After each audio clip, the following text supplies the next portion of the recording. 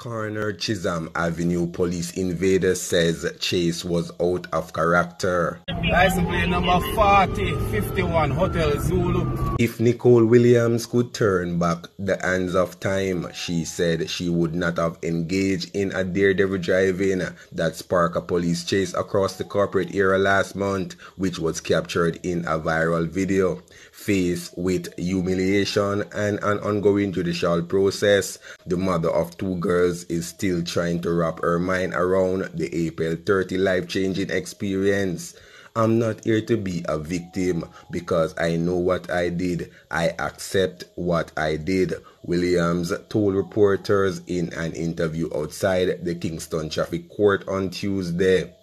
Honestly, I don't know what happened that day. I really don't know. If that day would come back, it would not happen.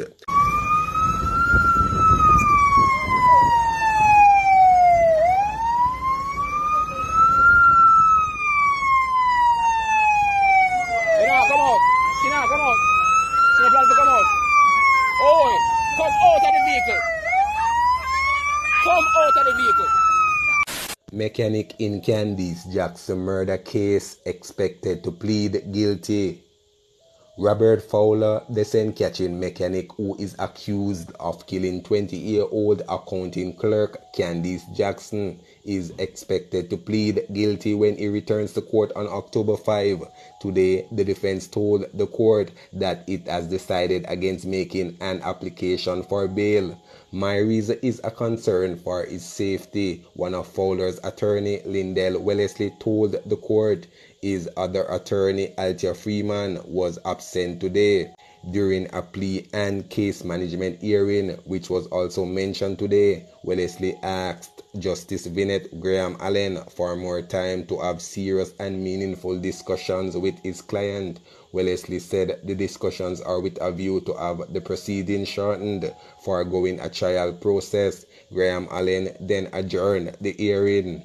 Now viewers, if you are a first-time viewer, please remember to like, share, subscribe, leave a comment, and click the notification bell for more videos. 7 arrested over murder of man in Old Harbour.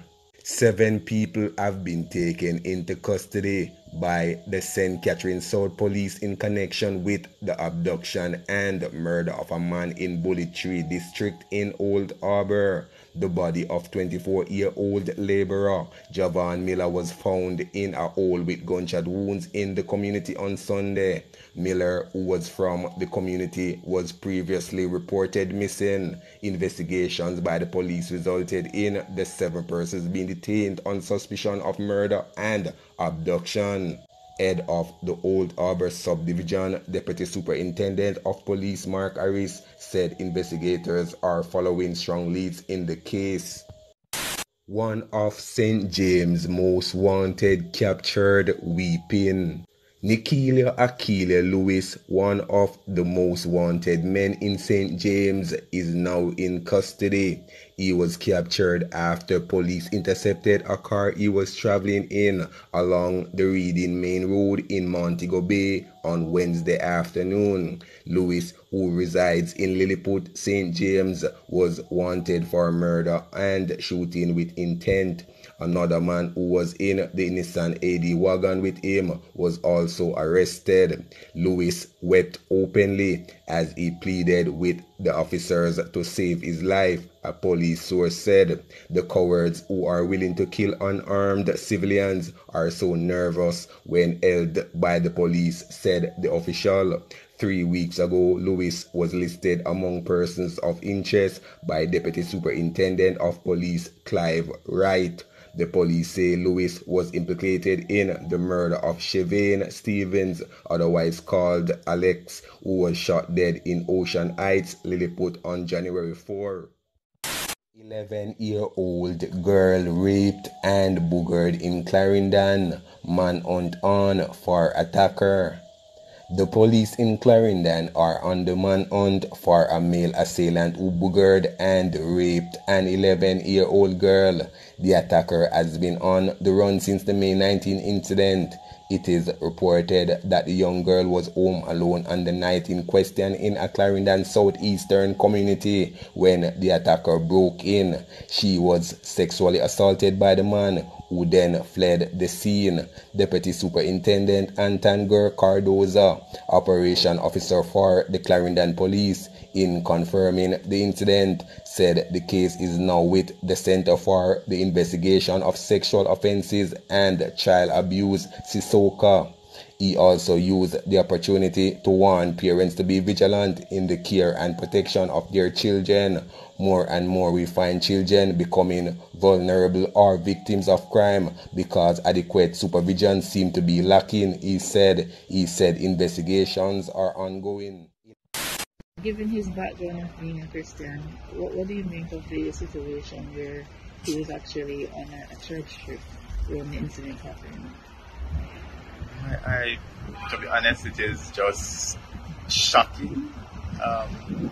That's the only word that I can really think of. It's just shocking.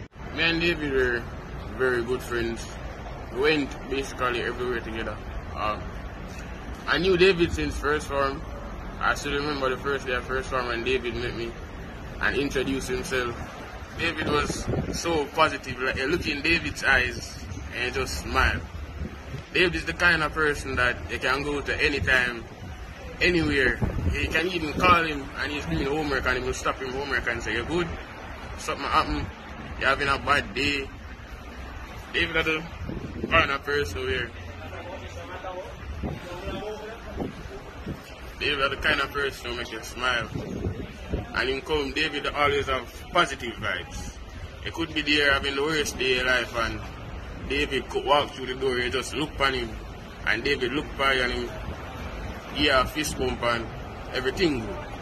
That was David. Right now I still can't believe that David is gone. Up to Saturday night, me and David was talking. He's saying that he was going on a trip tomorrow, so he have to go to bed early. And I was saying, make sure you enjoy yourself. Then I woke up Monday morning to a bunch of missed calls and messages saying, "You hear the news? David drowned on a church trip," and couldn't believe it. I called more than 7 people trying to figure out what happened until eventually I get the full story that he drowned on a church trip. And even to this morning, I was saying I probably one big joke and I come to school and walk to the door and say David, but David never did it. David wasn't there. I met David in first form. We didn't have a close relationship till fourth form. We started to have more classes together. I know David because in fourth form, in chemistry class, every class when I wasn't paying attention, David would always make sure I pay attention. David always looked out for us. He always made sure we was focused in class. David, even as Kwan said, if you had a bad day, David was always looking out for you. David was that person that everyone loved and cared for, and David has always cared for everybody. When I heard the news yesterday morning, I was literally lost for words. It just struck me. I was literally numb. I didn't eat until maybe sometime in the afternoon. I was lost for words, and I'm still lost for words. As you can see, it is not something that I can just brush aside. It's very heartening, given that the type of young man that he is someone that I could rely on for support. If I need a student to go to a class and relay some information, he's somebody that I could rely on. He's very helpful, right? Very helpful, very respectful, and outspoken. So he's somebody that really was dear to the fourth form family. David Minot, a young man known by just about every student, every teacher here at Williams Boys School. A young man whose genesis was not the smoothest. In fact, he would have had some difficult early days. Not anything having to do with conduct. Financially, it was not a smooth start. but the school rallied around him, and I can tell you he has been one of our success stories. Only at fourth form, but I'm telling you, he has distinguished himself in so many ways. In fact, a few weeks ago, we had our honor roll. We call it the Blue Report here at Wilmers. And he received an upper tier, that's the highest level. He had worked tirelessly for this. He would have set it as one of his goals to achieve in his fourth form year. And he was successful. He was involved in just about every and anything. As we'd say, if the pan knock, David Minot would be somewhere in the midst responding. And he is really a tremendous, very principled young man, very enthusiastic. If you want someone through whose veins you could say maroon and gold blood runs, it is David Minot. I was a friend and classmate of David since fourth form. I met him in first form when we were in ISCF and Passion and Purity together. He always asked me if I wasn't coming to meeting Mr. Norman, who is the supervisor for the club. He was waiting on me, and David was always telling me how I should come and behave myself and serve God more. He was an ambitious and inspiring young man. He motivated me to do a lot of stuff.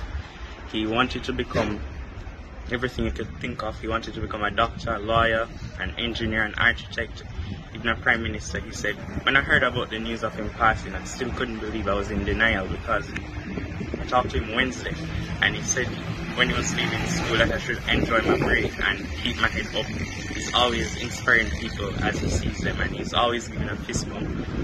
Even though I'm still in denial that David has passed, and we as a family, a school family, we're still sad. David was who I would refer to as an exemplary human, an exemplary Wilmerian, an exemplary young man, a gentleman. David was outgoing. He interacted with everyone. He was kind to everyone. He was always ready with a smile. He was an advocate for his fellow classmates. Anybody in trouble, David saw it and he sought to help to fix. David was fun-loving. He was joyful. He was open. He took it upon himself to ensure that the incoming first formers had a student, a big brother from upper school who would look out for them. He hung out over there, and he, as a sub-prefect, was really very, very caring and attentive with them. That's just the kind of person he was, and he was that person also for, I would say, a cross-section of Wilmers, whether it's students, teachers, parents. David never passed through without saying hello, having a word to say. He was animated. He had manners. He was that young man that you would say was well-mannered. And so you felt attached to him, you felt close to him. One of the things I loved about David is he took advantage of opportunities.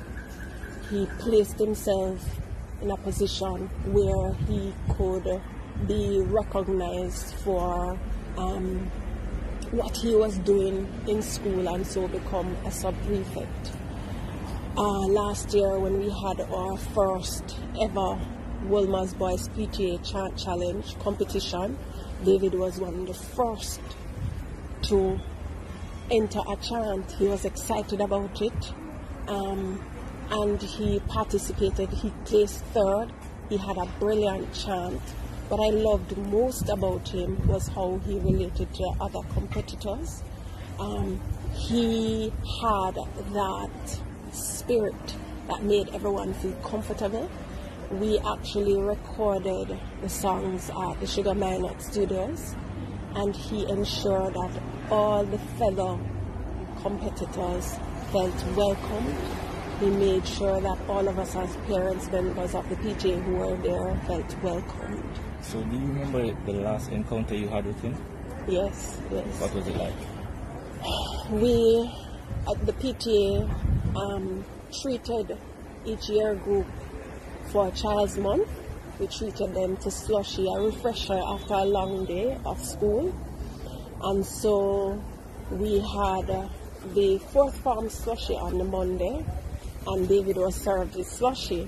However, on the Wednesday when we had our third form year group slushy, I saw David downstairs and he came and he said, oh, he wants an extra slushy. Now, of course, they had gotten slushy on the Monday, so no, David, no, you can't get. But David was the kind of person who you wanted to go an extra mile for, you know. He just had that spirit, and as he walked away, he and another fellow, I saw them and I said, no man, come back.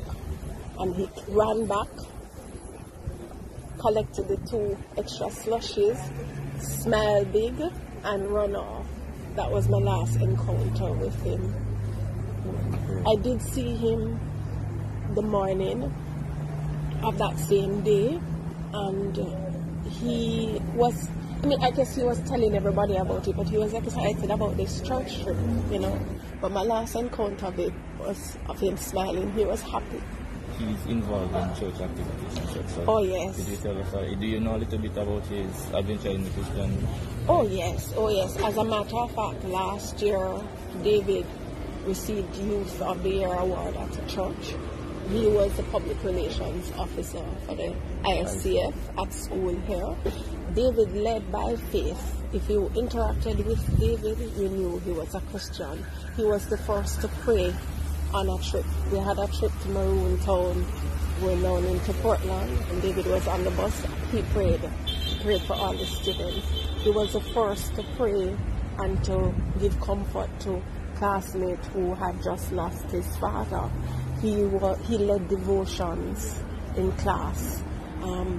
He was the first to speak to you openly about his faith, his strong belief in God, which he took from his grandmother, who is a big part and a major influence in his life.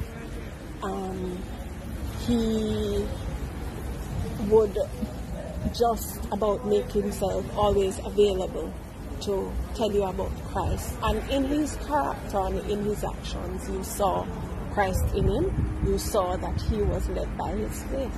David took advantage of opportunities. He, in every single way, I would say, was the ideal winner. He saw promise. And so last year, the PTA, we learned of an opportunity for students to receive scholarship. And I nominated David for that scholarship. David and another young man, and they both received it. So there would be oftentimes interaction between he and myself. Warning! Ratings this larger than life, humongous. Ratings. The simple things are your blessed.